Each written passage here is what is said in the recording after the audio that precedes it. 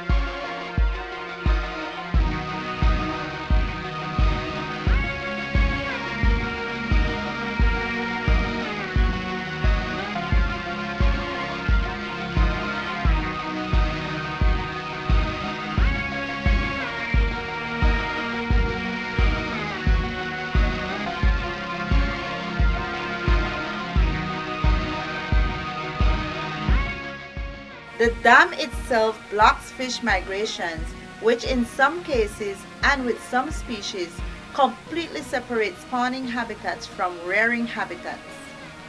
The dam also traps sediments, which are critical for maintaining physical processes and habitats downstream of the dam. It also alters the maintenance of rather productive farming lands for the villagers along the Mussel Creek. There are several dams on this creek, and it's causing problems right down the creek, right alongside the creek. This creek runs for approximately 9¼ miles. There are some areas of the creek that are blocked up. The fishes are just, you can see the dead fish in the creek. You can't cross the blocks that because the creek is not flowing, you have all these morass and different things growing on the creek. And I think part of the reason for the fishes dying has to do with the fact that we don't have enough oxygen in the water due to all the debris and all the plants growing on the creek. The water is not flowing like it should. Some people, the water doesn't flow enough for them. You have fishermen who used to fish these creeks. They can't do that anymore. We hardly have any fish left in the creek itself. So it does cause a problem. I'd like for people to understand the effects that damming this creek is having on not only the wildlife and the fish, but the people that live along the creek and the properties that line this creek. I would hope that if they remove the dams and clear the creek every year, that this problem will not persist. We should see more fishes coming back. The wildlife would be better, and it would alleviate a lot of problems, especially in the rainy season with the hurricanes and everything else that we have. Lots of rains and floods. This creek really and truly affects all the villages in the river valley. From Isabella Bank, there are 9 villages back here. So all these people will be affected if this creek floods, and it certainly will flood. If we get a couple of weeks of steady rain, it certainly will flood, and it will affect the people coming in from the villages trying to get through Boom to get to Belize City. They won't be able to cross. Well, we have 5 ministries that are supposedly going to come out here and take a look at what has happened on the creek. So that's what we're waiting for right now, for them to come out. Another significant and obvious impact is the transformation upstream of the dam from a free-flowing river ecosystem to an artificial slackwater reservoir habitat. Changes in temperature, chemical composition, dissolved oxygen levels, and the physical properties of a reservoir are often not suitable to the aquatic plants and animals that evolve with a given river system. Indeed, reservoirs often host non-native and invasive species such as snails, algae, predatory fishes that further undermine the river's natural communities of plants and animals.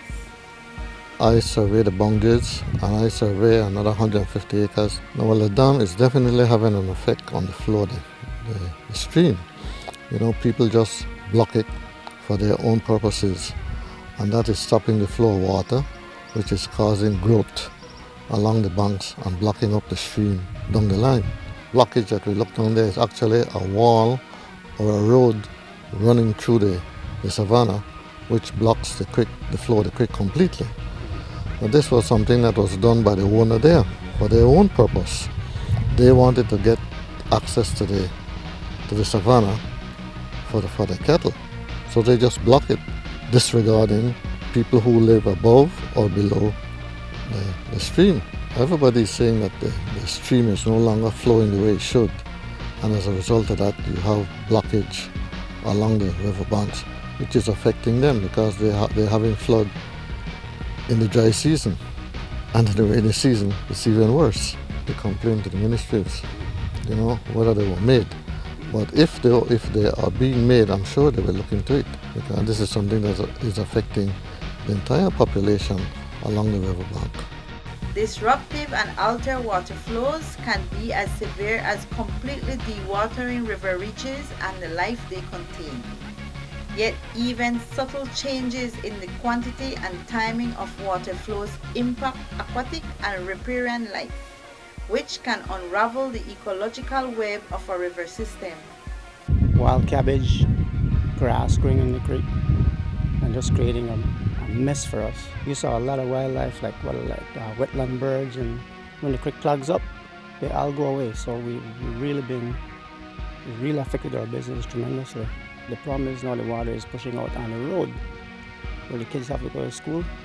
Even I have someone that works with me personally, he tells me that what happened, he's getting a lot of water in his yard. Every year the water is getting more and more, because it's not only the main creek, it's also the smaller creeks that are clogged up too.